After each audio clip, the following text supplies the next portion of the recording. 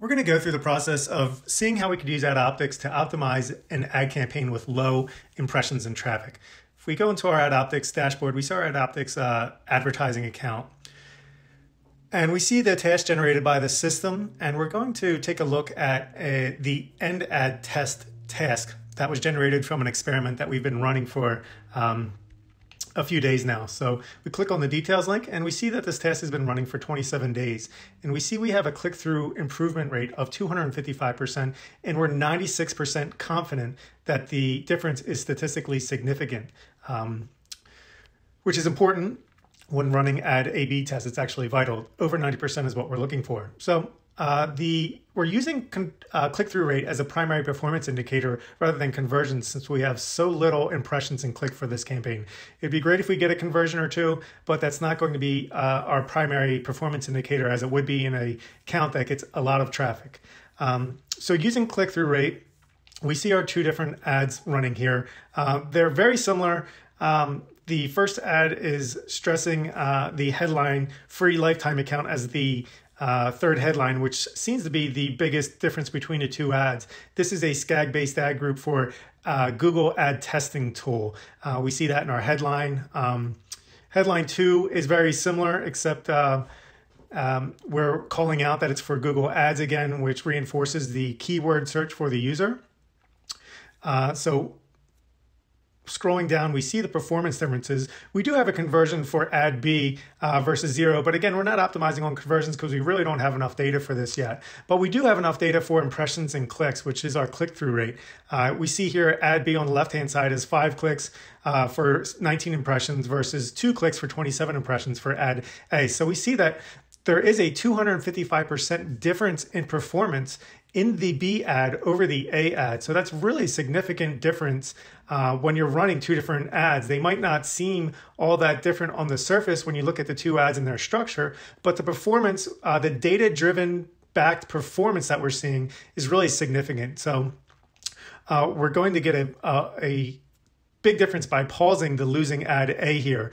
And we're going to continue to test again and hopefully get more gains.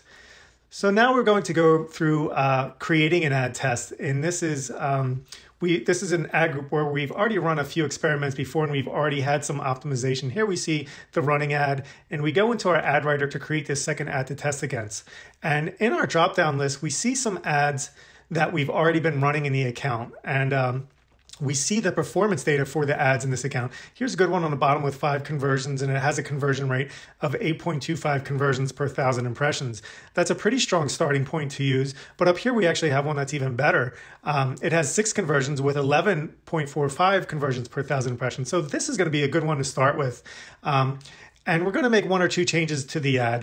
The ad group we're bidding in is a SCAG ad group for the test ad keyword.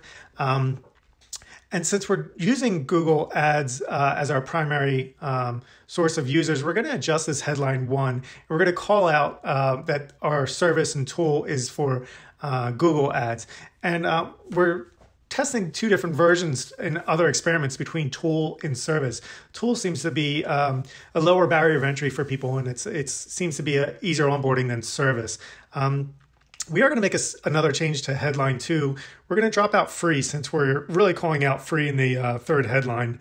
And it's kind of redundant calling it out twice. So you want your ads as simple as possible while giving as much conversion inducing text as you possibly can. But repeating free twice isn't really necessary, especially when it's almost by itself in headline 3.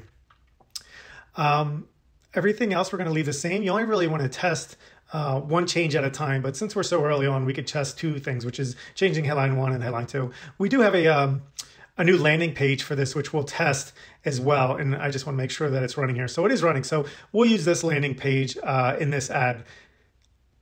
And we push that over to Google, and now we have 2 ads running side by side, and now the ads are in an in-progress experiment in our AdOptics dashboard, where we could see, we could monitor the details. We see it's only been created 11 seconds ago.